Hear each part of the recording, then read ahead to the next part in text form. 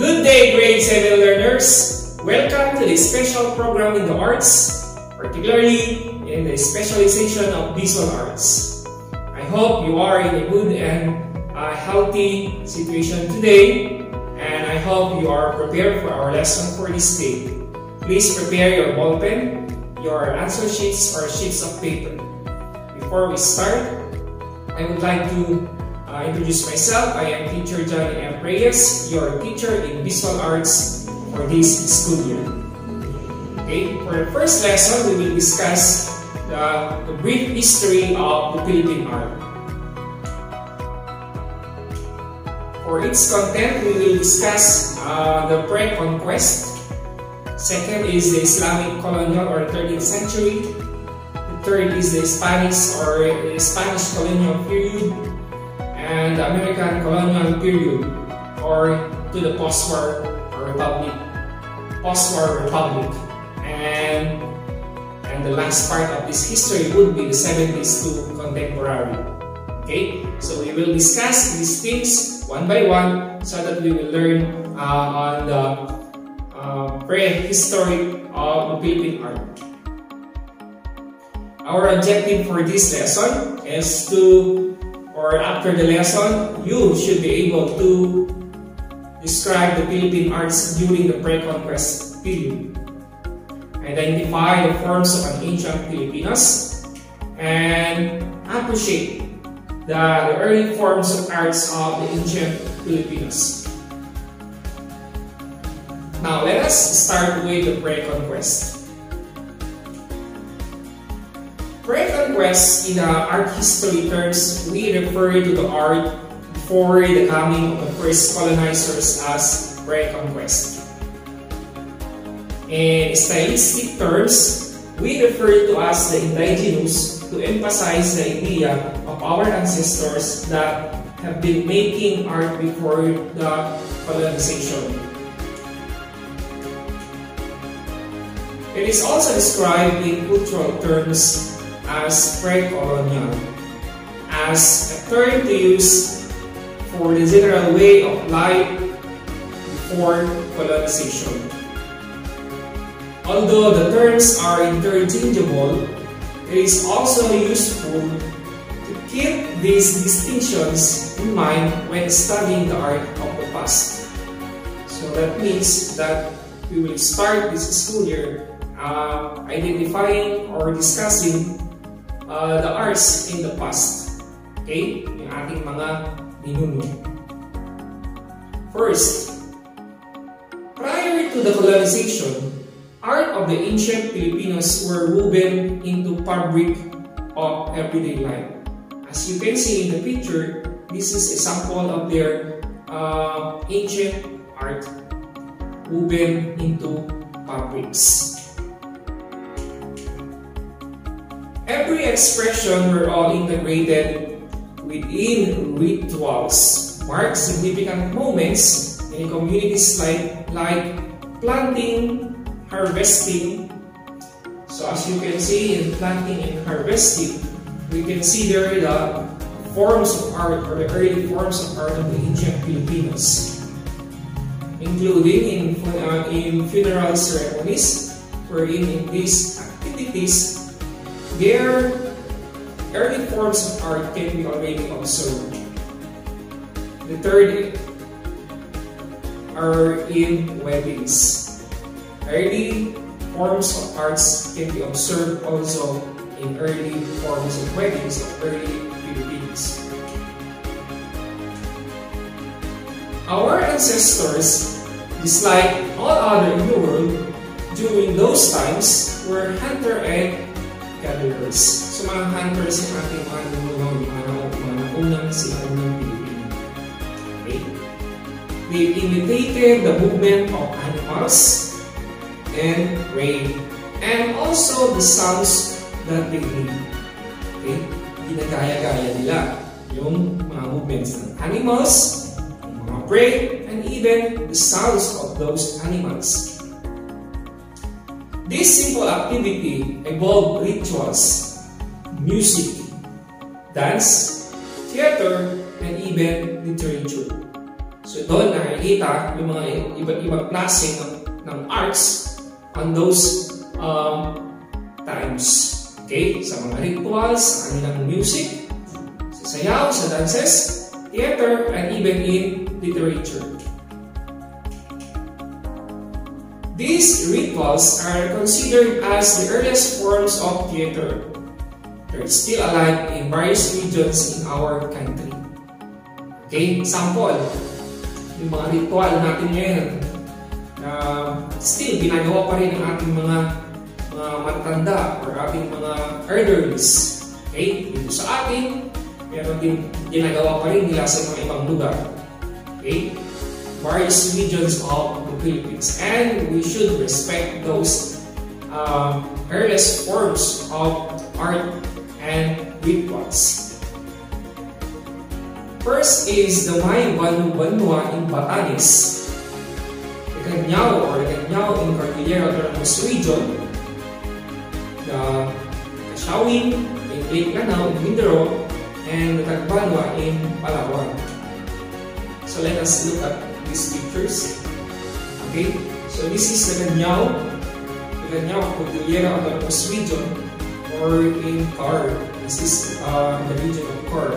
Okay, in provinces of Benguet, provinces of Kalinga, Apayao, and Ifugao, or in mountain provinces. Still, they perform these rituals, and these are already a form of art, earliest or the early Filipino form of arts.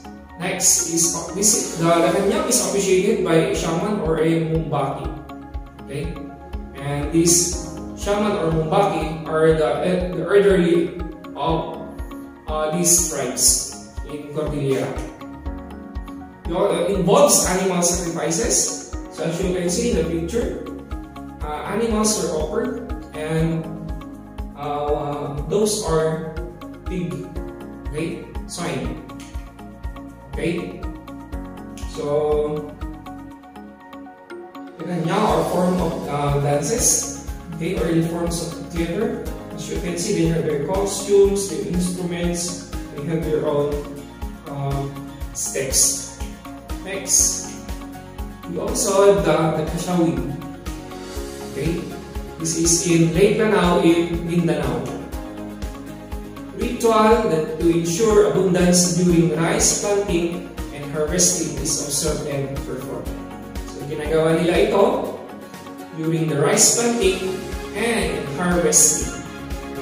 Okay, as you can see, they have colorful costumes, designs, they have also their props. Okay, and it also offers animals as they go on with their ritual. So this is in Mindanao. Okay, next is the Tagbanwa. Tagbanwa is performed also. They are also known in Palawan, in the province of Palawan. Believe that every 13th moon, 3 goddesses descend from heaven to bless the planting of rice. Okay, still, they have their own way of doing this. Okay, they offer sacrifices, animals, fruits, and other crops. Their costumes also are being observed.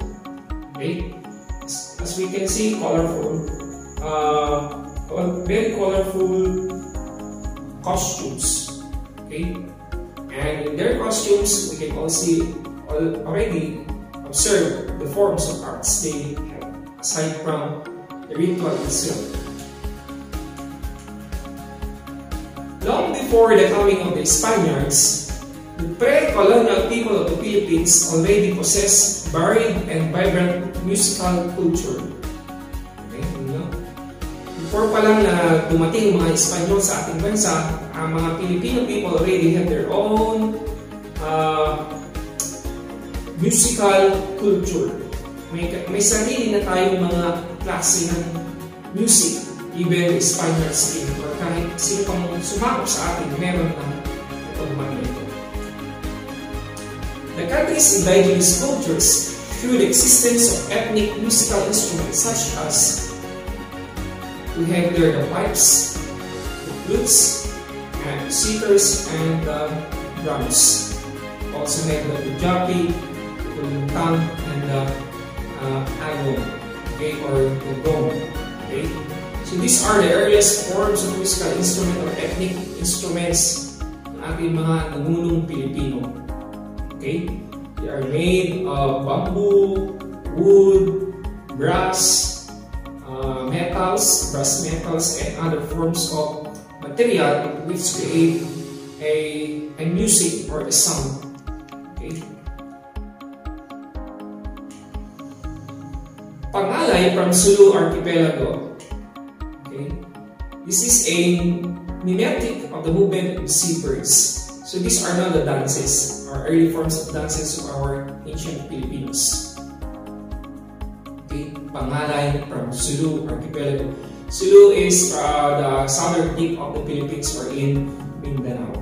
Okay, so as you can see in the picture, they wear their traditional costumes, and they have their own steps, and at the back we can see their ethnic musical instruments.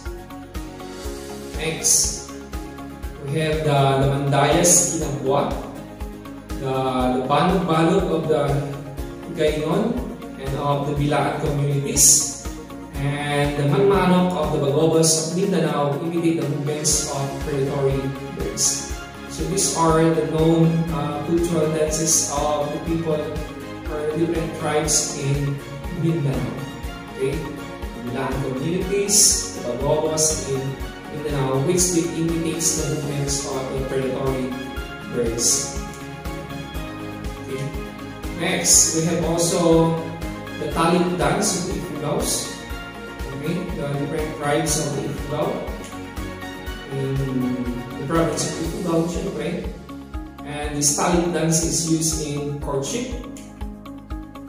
Mimetic of the movements of the wild fowls, the inamog of the matig salus or matig salus, and the kadaliwas dance of the tibolis present the comedic movement of monkeys. So ginagaya naman nila yung mga movement ng monkeys. Okay, let's continue. We have here the popular Tagalog folk dance, the tinikling, that often showcase for the tourists. Okay, it is an evocative of the movements of the crane balancing itself on stilt-like legs or fleeting away from the clutches of bamboo straps. Okay, this is very popular and common to Filipinos. This is the national dance of the Philippines. As you can see, costumes, bamboos, steps are very unique to our Filipinos. Pre-colonial Filipinos have been making images before the colonization, before masakop tayo ng mga ibang lahi. This is exemplified by the country's rich tradition in carving. Okay? Tradition in carving. Okay? And guess what form of carving are these? What provinces they came from? And these are made by people or the natives of the Cordilleras. People of the Cordilleras carve the budol, okay, regarded as the granary god that plays an important role in rituals. Okay, as you can see, sabi niya, granary god. Okay, what else? Another form of carving, wood carving. The Ifugaos also produce the hagabi. It's a wooden bench that marks the socioeconomic status of the owner.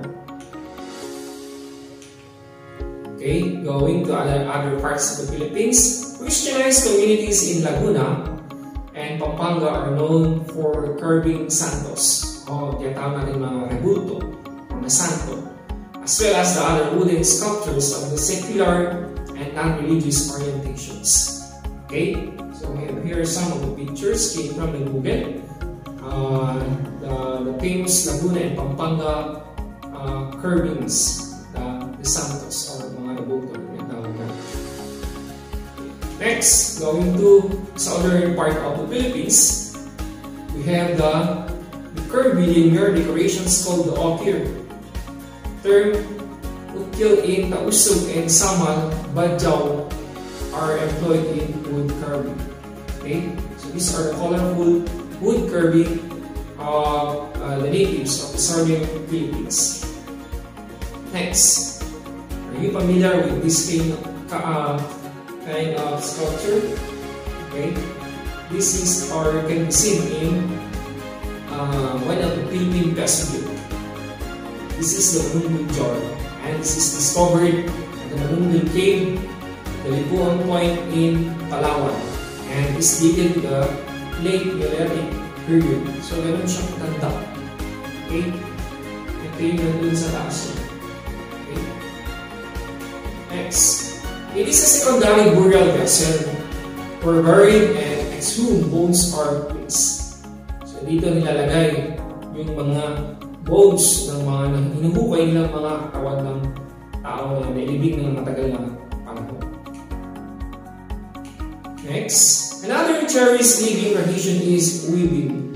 Okay, weaving. According to Respicio is one of the author of this lesson. Textile weaving has a long history that Philippines ethno-linguistic groups have rich textile weaving tradition. Textile are not only functional, they are also impart knowledge about people's belief and our belief system. Okay, so we can notice one of the natives making weaving. Okay, a backstrap loom or a pedal loom is used to weave designs that hold special meaning or particular cultural group. Okay. Example of woven textile includes the piece siyabi, headpiece woven by Tausog in Sulu, and the malong, its exquisite tapestry panels called the lantig woven by the Maranao of the Lanao del Norte. So this is one of the common or isa sa mga pinakasikat na forms of weaving ng Mindanao, ang tinatawag na malong, hanggang ngayon ay ginagamit at napakasikat. Isa sa mga sikat na ginagamit ng ating mga Pilipino o mga kababayan. Okay? The colorful double-layered tempo mat of Samal of Tawi-Tawi made of pandan leaves is a remarkable example of mundane or everyday object with high artistic value. Okay? So pictures are came from Google. Okay, the tepo mat made of pandan leaves. Next, weaving techniques are also applied in creating tools for agricultural purposes, just like this one. Okay, it is called the bubo. In Ilocos region, sturdy bamboo strips are woven to create fish traps called bubo. Panghuli nila ng isda. Okay, isda sa dagat or sa ilog. Next, we have in the 16th century, the illustrated manuscript called the Boxer Codex featured representations of various ethno-linguistic groups.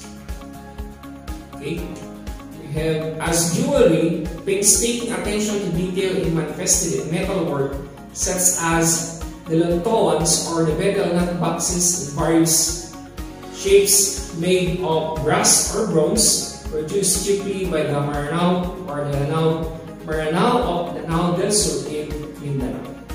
Okay, so this is an early form of metal works in the early or in the prehistoric of the Philippines. Okay, this is the other side. Texture design of the rhombuses, spirals, circles, and then the sword over the exterior of the functional papers. Okay, so you can see napaka-delicate no or napakaganda ng designs. The design is achieved through a special technique of metal casting called the lost wax or desire for due process, which involves the use of molds filled with required metal that eventually hardens. So niluluto nila yung metal at meron silang ginagamit na pang mold. Another is this kind of vessel that employ the same techniques as the brass candy and the gadur, which are used in ceremonies and are cherished as status symbols or as heirloom pieces. Okay? Kumbaga, ng mga panahon na yan, mayayaman lang mayroong ganyan. Okay? Or may malaking mataas na tayuan sa buhay. This candy is a vessel used for pouring liquids. Okay? As you can see, para siyang yung tao natin takorin. Okay? So, I hope you understand the lesson that we had, that is the pre-conquest period of the early forms of art. In the next lesson, we will discuss the other parts of the early forms of arts. Now, it's your time to answer the following. What's more? First question. Describe the early forms of art of ancient Filipinos in the pre-conquest period. Okay. So in your answer sheet, the sheet of paper, describe the early forms of art of ancient Filipinos in the pre-conquest period. Next, do you think it's important to study those forms of art today? Yes or no? And why? Explain your answer. Okay? Copy the questions and to be followed by your answer in a sheet of paper. Next, what have you learned in this lesson? Okay? So we have here the statement. Just continue the statement. I have learned in this lesson that. So based from what you learned in our lesson, in this video lesson, state what have you learned. Assessment. Okay? So give at least three rituals wherein arts are integrated in their expression. So 3 answers. 3 rituals wherein arts are integrated in their expressions. Number 2. What are the earliest forms of theater in Batanes, in Cordillera Administrative Region, Lake Lanao, Mindanao, and in Palawan? So you have here 4 answers. Next, number 3. Give at least 3 ethnic musical instruments during the pre-colonial period. You need here 3 answers. Number 4. Give at least 4 ethnic dances during this era, the pre-conquest. You need to give 4 answers. Number 5. What are the famous form of wood and brass carvings before the colonization? And who are the sculptors? Or who are the creator? Okay, 5 answers. For the additional activity, using your cell phones or your tablet, and also connect them to the internet, search the web the following artworks in our lesson and create a photo collage and put the title at the center of the photo collage. Please include the name of the artwork also. So these are the titles of each photo collage. First collage is the earliest forms of theater. Collage number 2, picture collage number 2, the ethnic musical instruments. Number 3, the ethnic dances. And the collage number 4, the pre-colonial Filipino carvings. And last, the weavings. Okay? So submit your outputs, your answers. Wait for the announcement in our group chat. That ends our lesson for today. I hope you learned something and I hope you will answer the different activities. Okay? Goodbye for now. See you in our next video lesson.